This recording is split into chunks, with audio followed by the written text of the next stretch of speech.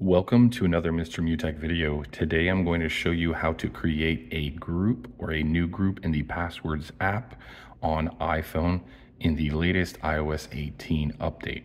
So basically the first thing you want to go ahead and do is open the Passwords app on your iPhone, and it's going to check for Face ID, and if you do not have Face ID, then you will need to use your Apple ID password.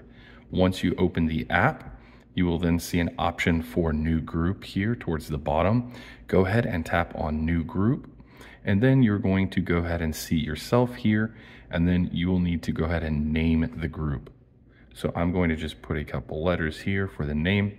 The next thing you want to do is make sure you add people to the group. So go ahead and tap add people, and you should see a list of iOS devices pop up that you can select from. Now, if you want to search for someone that you have in your contacts list, you can do that as well.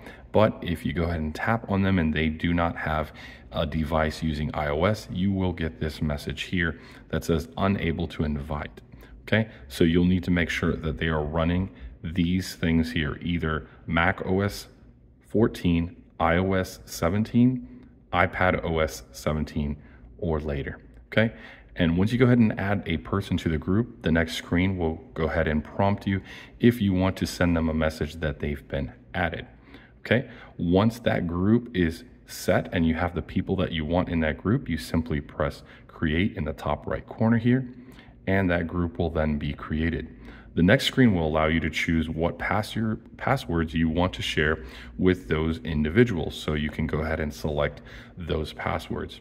And once you go ahead and select a password, you simply tap on move, and that password will move to that specific group, but you will also still have access to it yourself. So when you tap on all, you will go ahead and see that you are the owner of that password and it has been moved to a specific group. And you can go ahead and tap on the group to see what groups have access to that.